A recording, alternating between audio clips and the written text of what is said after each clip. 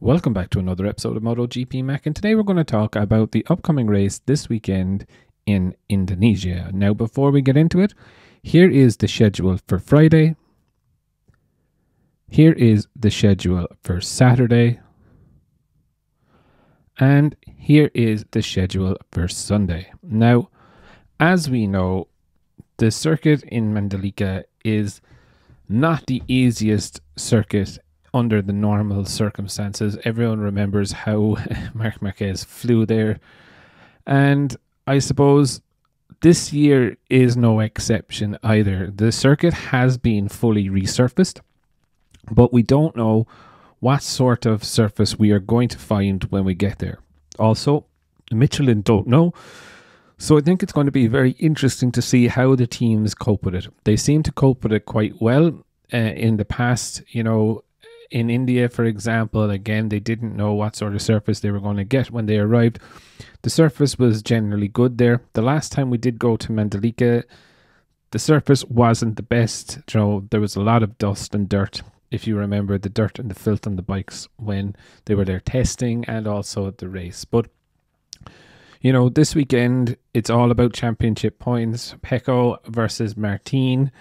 Marco Bezzecchi is travelling to the circuit, is my understanding. He will have to pass a medical examination also. So it will be good to have the three title contenders there. Now, I did originally say maybe it was the best that Bezzecchi did sit it out. But then, look, you know, if he loses touch right now, even though that he might be better, you know, might as well risk it for a biscuit. There is something to fight for in the championship. You know, if he does do okay in this one, definitely Australia will be a little bit easier.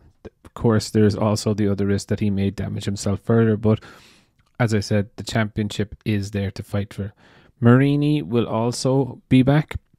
And it will also be interested to see how Alex Rins gets on. I believe he's going to have another crack at it. You know, and we know from the last round, you know, he did try the first day in Japan, but, you know, it wasn't really going to work out for him, so he stopped.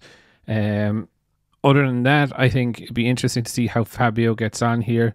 May or may not suit the Yamaha, not 100% sure. Obviously, Marc Marquez on the Honda, you know, can he put the demons to sleep here? And not himself. You know, the last time he was here, it was just literally ludicrous that what happened to him, what he did. But again, let's see if he can keep it all under control.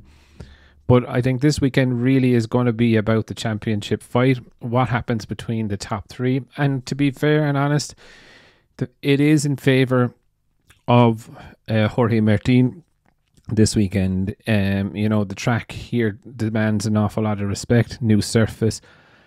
It will take Pecco time, I think, to get up to speed, but I think Martin will come out in a shotgun setting and just go for it from the first practice session on Friday.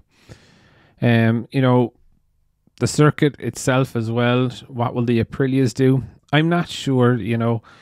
This is one of those circuits that if Aprilias can get out front and ride their own lines, I think they'll be fine. If they're in a group, I think they'll be a little bit trouble because of acceleration purposes, etc. Now, I didn't mention him all video, but I think, you know, Martin's going to be good, but I think Binder, in my opinion, or maybe Jack on Friday, I think they're going to be very fast on the KTMs.